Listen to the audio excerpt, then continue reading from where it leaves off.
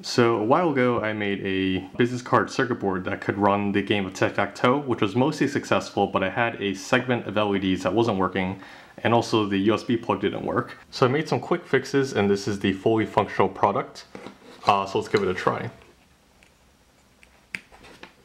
So like last time, there is a 2-player mode where the player is indicated by a flashing light. In this case, player 1 is indicated by a flashing blue light.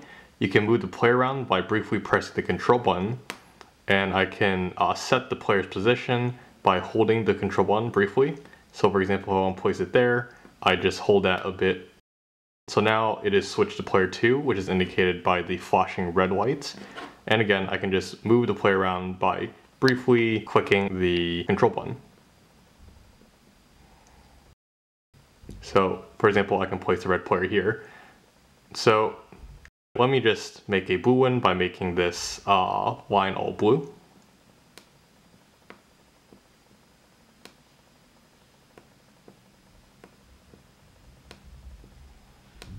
And now it's a blue one indicated by all the lights flashing blue.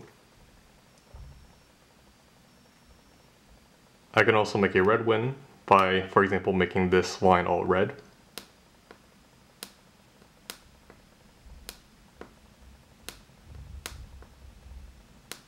And now it's a red one indicated by all the lights flashing red.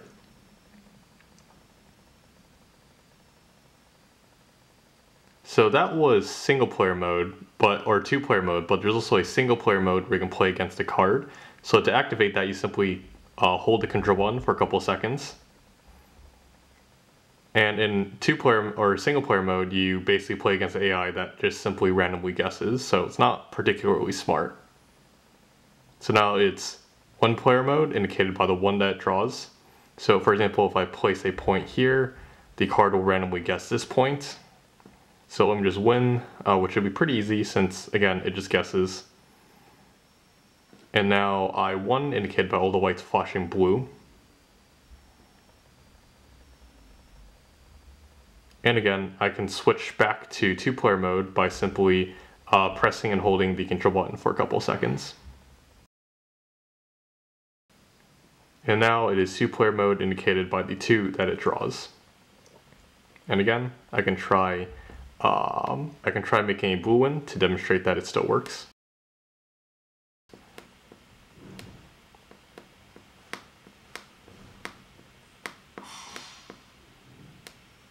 So again, it's a blue one indicated by all the lights flashing blue. And all the code and schematics will be in the description. However, this card was actually pretty badly designed since I started the project my first year of college and was completely clueless to a lot of engineering concepts, so there are a lot of upgrades that I would like to add.